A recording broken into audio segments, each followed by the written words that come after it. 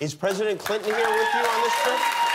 No, he is not with me on this trip. He's not with you on this trip. No, he was out here in California, but he's worked his way back to New York. I think it was last week he said something to the effect of a Hillary Clinton presidency would make up for, what was the exact word, the awful legacy of the last 8 years, and a lot of people thought that was a shot at President Obama. Well, yeah, it wasn't. It was obviously not. I mean, he nominated President Obama for his second term, and we are both very proud supporters of President Obama. But what it was the recognition that President Obama, who I think doesn't get the credit he deserves for getting as much done as he has in our country, has faced this implacable wall of hostility from the Republicans. We're seeing it again, Jimmy, with their opposition to even meeting with and considering the president's nominee for the Supreme Court.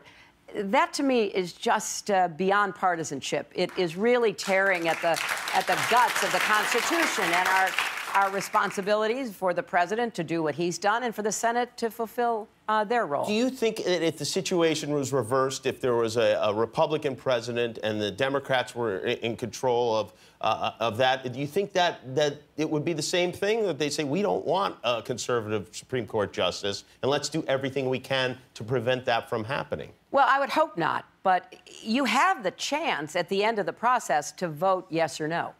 What the Republicans in the Senate are refusing to do is even go through the process.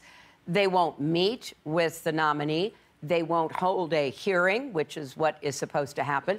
And then you go to the floor of the Senate, and there's all kinds of procedures you can follow, and you can either vote yes or no. But to refuse even to give the nominee the chance to be heard, I think is unprecedented. Is it possible that they're busy?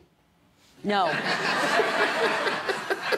No, if they were busy and they were doing the work of the country as opposed to obstructionism, they should still find time to fit in a Supreme Court nominee. Do you love clicking buttons and subscribing to things? Then click the button to subscribe to my channel, and you'll finally be happy.